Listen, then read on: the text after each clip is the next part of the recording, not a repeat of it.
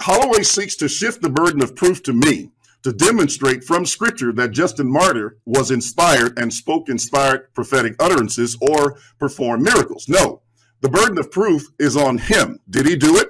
No, he cited 1 Corinthians chapter 13, verses 10 through 13. What does that prove relative to Justin Martyr, who lived after that text was written?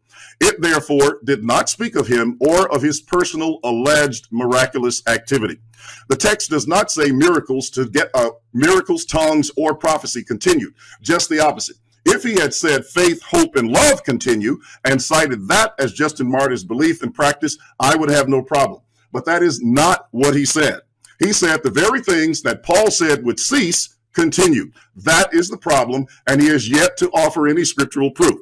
Now, Michael's words are, if Justin is right. Well, is he?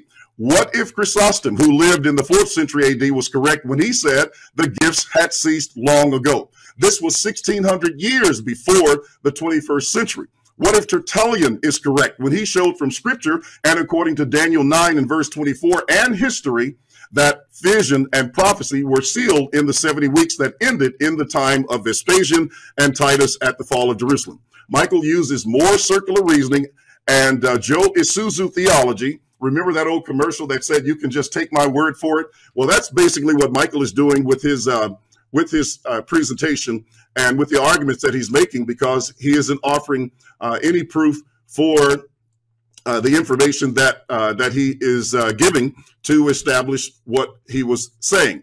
And reasoning by offering as proof, well, we have thousands of testimonies today. Well, that doesn't prove anything that the Scripture is saying. That's just saying you're taking a lot of Joe Isuzu theology in order to prove your point or attempt to prove your point. Well, again, how many of those testimonies are documented in Scripture? None, not a single one of them. Michael assumes what he needs to prove. We'll show you that later in his presentation, and he will contradict the statements that he made both on 1 Corinthians 13, 10 through 13, and on his non-credible witnesses.